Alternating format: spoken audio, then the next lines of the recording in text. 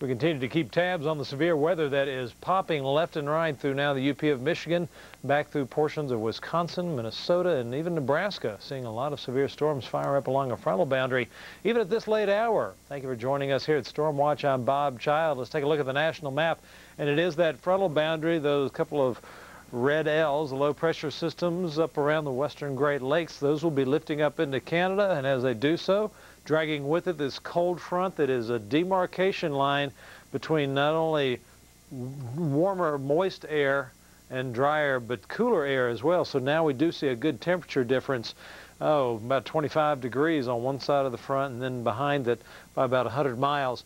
But along this front, very strong winds, severe weather, tornado watch box still up for a large part of Wisconsin, pushing into the UP of Michigan. Severe thunderstorm watch box, a new one just now added for Iowa, heading into southern portions of Wisconsin. The tornado warning that had pushed in the UP of Michigan was quickly dismantled. That storm moving across the surface at 55 knots. These storms, some of them have tops of 50,000 feet, 55,000 feet, very formidable. So in the northern portion, we're worrying about a bit. When I say a bit of rotation, I mean along the front going up over the low, so we get a bit of divergence in the wind directions. Coming down the front, we start getting into the straight line type of problem. Not that the cells are rotating, but they're working in concert, moving, so they have straight line winds of 60, 70 miles an hour. Even wouldn't surprise me to see some greater reports, especially with the lateral speed that these storms are moving across the surface. So, I'm going to start moving in with radars. We're going to look at Minneapolis, St. Paul, and watch everything firing out to the east. We've been talking about it all night because of the counties that have just seen repeated poundings. It has to be Sawyer and Price counties, and the concern is now these almost start to look like they're coalescing into a line as opposed to being individual cells. Not uncommon to see supercells get together and form a bow echo. But bow echoes by their own right are very damaging in and of themselves, and this is not a bowing echo, but this is straight line, and this line right, I'll tell you right now, putting out some damaging winds coming out of it. We're just now starting to get the severe weather reports, and by tomorrow morning certainly get a better feel for it. But these are all very strong, any number of severe thunderstorm warnings, and again the big threat from this arrangement is straight line winds, and it sounds like a tornado, no doubt about that. Even in southeastern Nebraska, looking at some storms firing up along that front, and they are tenacious indeed, and all pushing off to the south, starting to spin around. And Paul Emmick will be up next and let you know if there's going to be any chance for those tornadoes continuing. We're certainly watching for those, especially as they come off the wires. Had seen some rain earlier in Florida, just to give you a taste of other concerns around the country, but that has died down with the setting of the sun. Still some light rainfall holding on in portions of Florida, the thunderstorms having moved off the shore south of Daytona Beach. But the chance for that convection tomorrow certainly is going to be there but the best chance for the storms will be continuing all through tonight and be a problem through the upper portions of the Midwest. Let's take a quick look at the tropical update, and for all the news I've been telling you about the Midwest, you'll like to know that while this is a big source of origin from the Gulf of Mexico and heading into the western Caribbean, that in fact right now it's very quiet. Well, there's some areas of thunderstorms that we look at, but that's about it. Caribbean is quiet. The Atlantic is quiet. This is all down on the intertropical convergence zone. Late in the season, we'll see them come off the Cape Verde Islands and get those disturbances up at a 20-degree latitude so that the Coriolis force can take effect and start spinning those areas. But not a problem now, and even the Pacific is quiet. So in terms of tropical update, all is quiet, but not in the contiguous United States. Again, stay tuned for Paul Emmick. If you're concerned about higher utility bills, remember, there's a solution within reach. A beautiful Hunter ceiling fan can cut your summer cooling costs by up to 40%. Hunter, saving money never looked so good. It's our quietest, most powerful motor ever, designed to help you save up to 40% on summer cooling bills. The patented Air Max motor, only in Hunter ceiling fans. Hunter, quiet for life.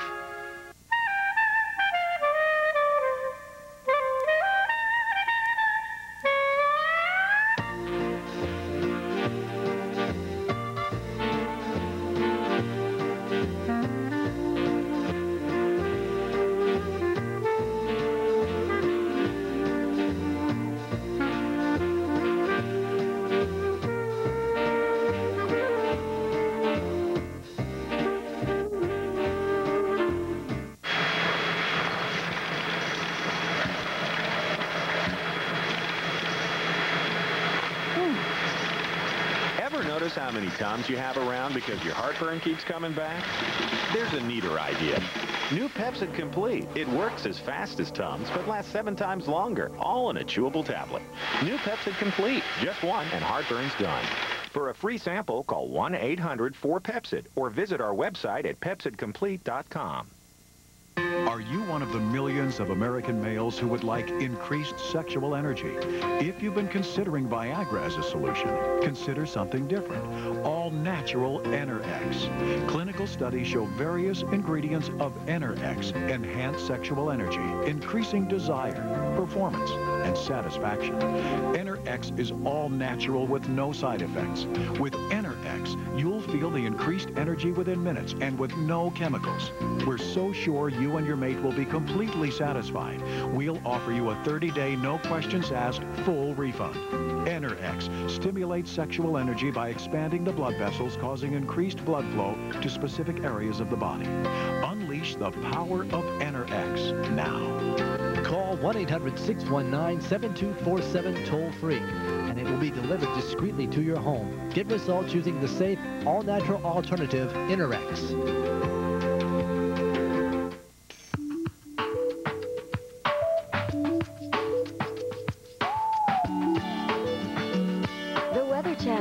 Live by it.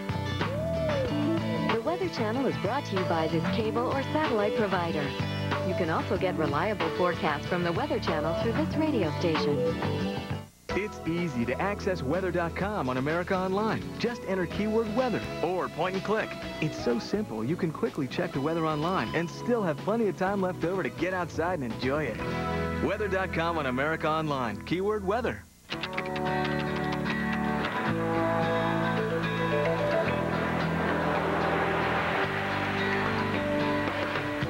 Where to go when you want to be safe.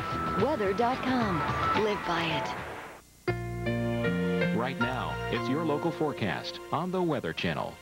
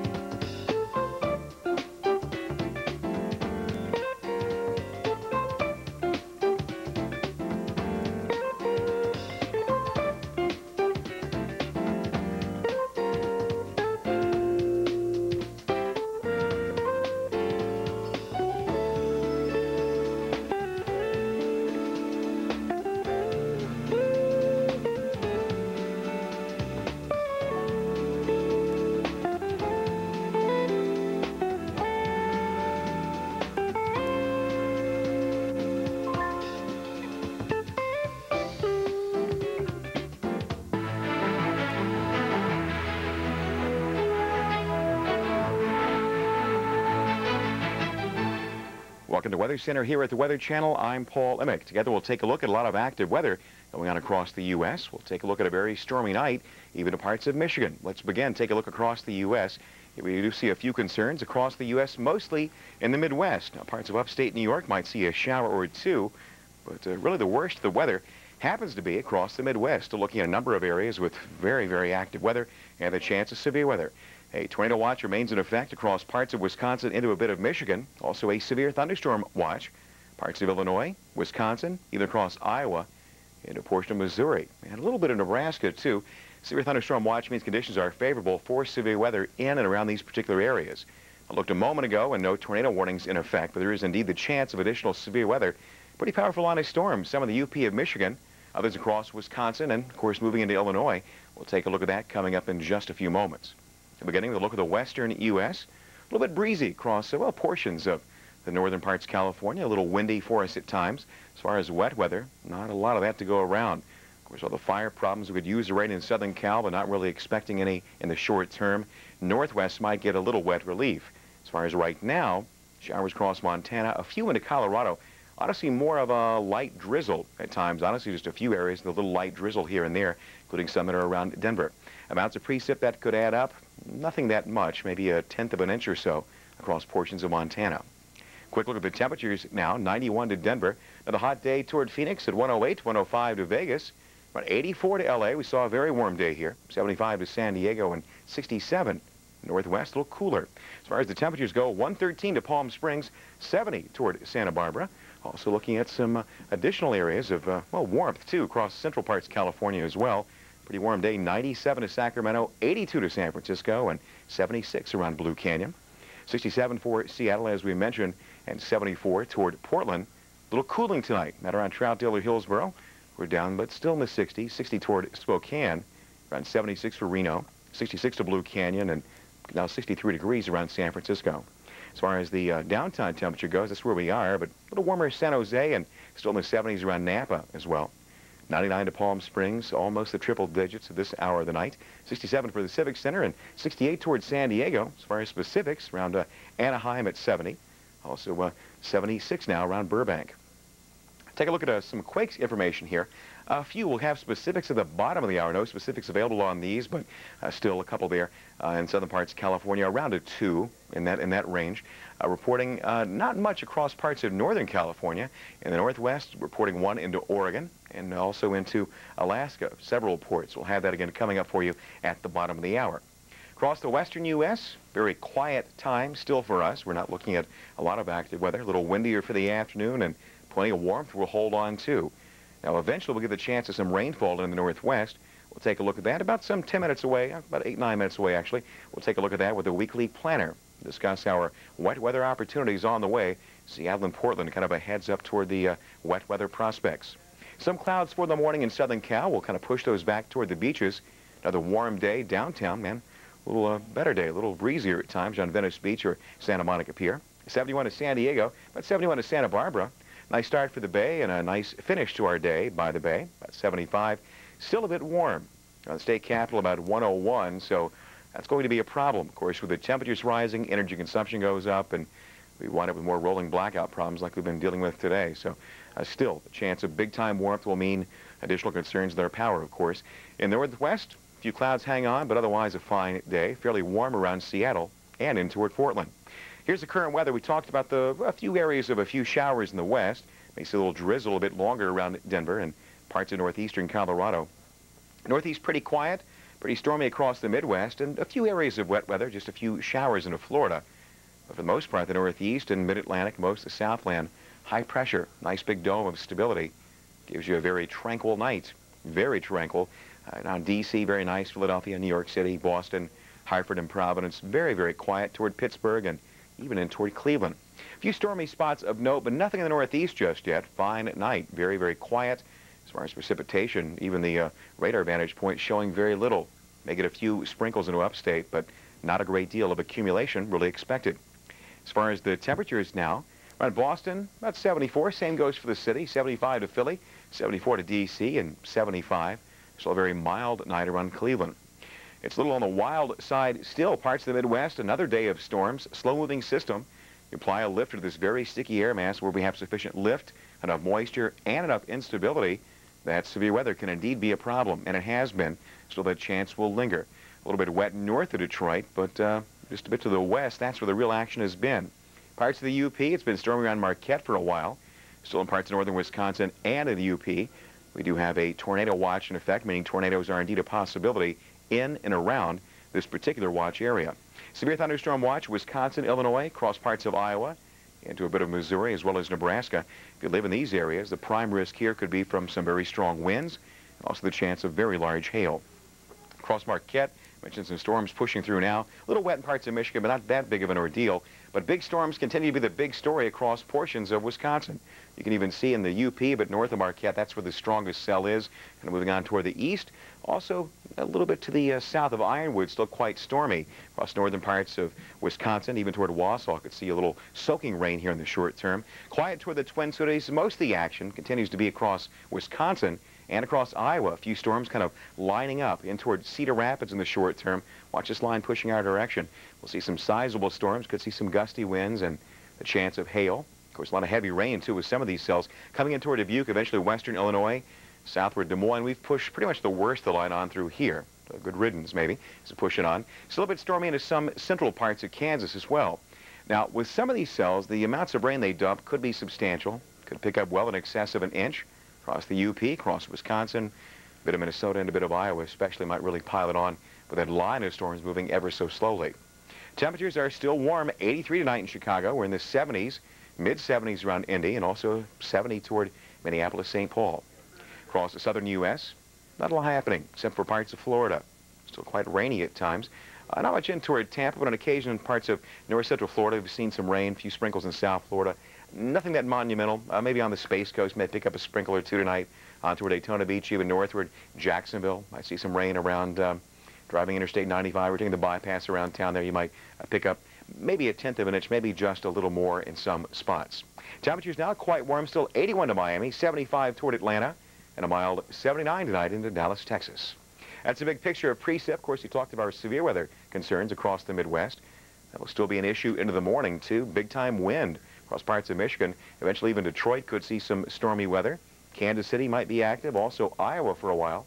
Scattered showers across parts of Florida. But again, along and ahead of that front, that's where the big storms will be, kicking up throughout the day, even toward Cleveland, Indianapolis, West Kentucky, like toward Owensboro, even Lexington, Louisville. Might see some stormy weather on and toward the evening. Amounts of precip between now and mid-morning heaviest. We see that dark green, including Wisconsin. A lot of cool air behind that front, even for the daytime. But the big-time heat is still with us in the southwest. Temperatures for the day looking good, though, throughout the Northeast. Boston, New York City, Philly, D.C., great. Southland, just scattered storms, otherwise fine.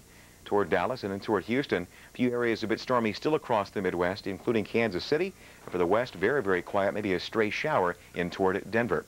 Talk about the details of your week next.